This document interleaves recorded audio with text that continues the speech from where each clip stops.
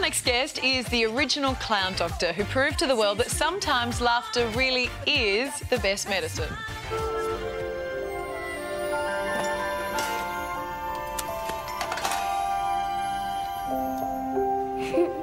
It's the Oscar-nominated film that became a family favourite. Hi. Mind if I sit up?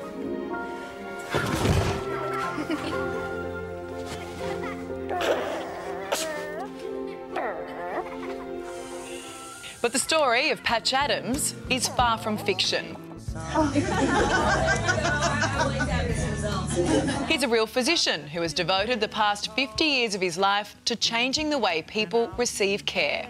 I went through medical school with the idea I wanted to use medicine for social change, so I looked at medical problems and care delivery. His work has taken him to war zones, refugee camps and natural disaster sites. I've clowned in 81 countries.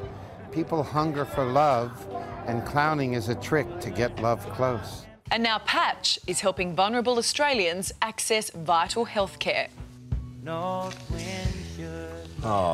beautiful stuff. And the real Patch, Dr. Hunter Doherty Adams, joins us now from Illinois.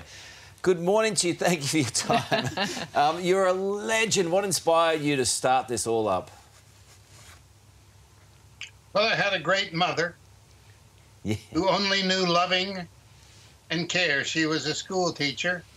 And then I entered medical school, and I'm a nerd, so I didn't have to study much. And I noticed within a month there was nothing right about the hospitals in the United States. They were boring.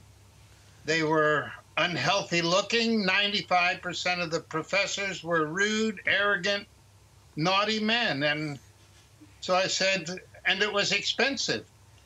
So I said, why don't I spend my medical school years designing a hospital that would be fun to be in?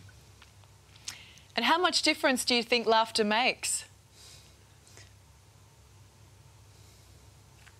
Well, I could ask in reference to what?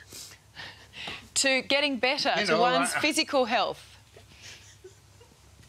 Well, the 6 qualities I find really important are happy, funny, loving, cooperative, creative, and thoughtful. And I think laughter is a good part of all of them. Can I ask this, and I think it's 100% true. What did you think of Robin Williams' portrayal of your early life? I mean, was that a strange thing for you to witness? Do you think he did a good job? Well, the movie promised to build my free hospital and didn't give me a cent, so that part I didn't like. Okay. I saw that Robin, where I'm an extreme extrovert, he was an extreme introvert. So I didn't invade his life very much because I saw his life invaded. I did live in his home for 12 days and found him to be a wonderful, kind, and loving man. Oh. I think the portrayal that he did, I mean, the thing that upset me really was that in the movie, it is my girlfriend that is murdered, and in real life, it was my best male friend. And I had to apologize to their family. And so outside of that, the movie for me is very tame. My life has been a lot more outrageous than the film. Well, you're very much at heart an activist. You do so much good around the world. And I've got to say, it feels right now like the whole world needs a clown doctor. What is your advice for staying positive? Well, it's interesting. Nothing like this was given in medical school.